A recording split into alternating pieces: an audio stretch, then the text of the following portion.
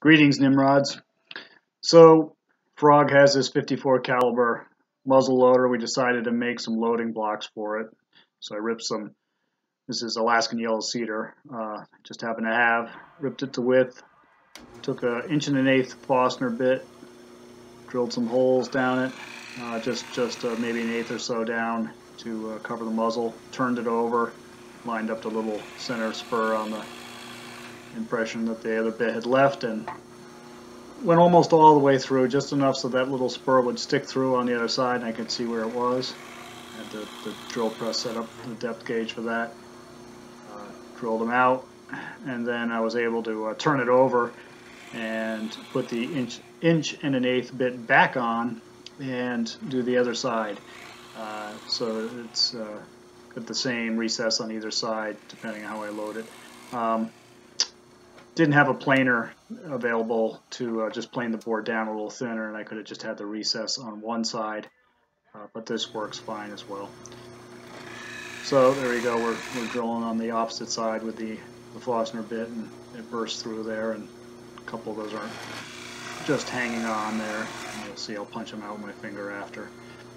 So once I was done with this, I cut this board in half, so we got 2 blocks out of 1, and rounded over the edges and sanded it up on the on all the edges so it was nice and smooth all the way around. Then I don't show this in the video here, but I stained it with a dark stain just so that the dirty hands with lead and powder and whatnot would make this nice white wood pretty smudged up pretty quickly. So we just stained it a dark color and then polyurethaned it. And I also added a little extra polyurethane inside the 9/16 holes that are drilled in there because they are a little larger than the size of the ball and patch going in, and that helped hold it snug. I add a little extra polyurethane in there. If it ever loosens up, I can do that again, I suppose. But they worked fine.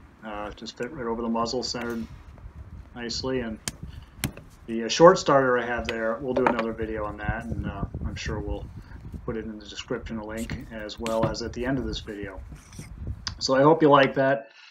If you've gotten this far, please subscribe. We do lots of interesting videos, and like it if you liked it, and share it.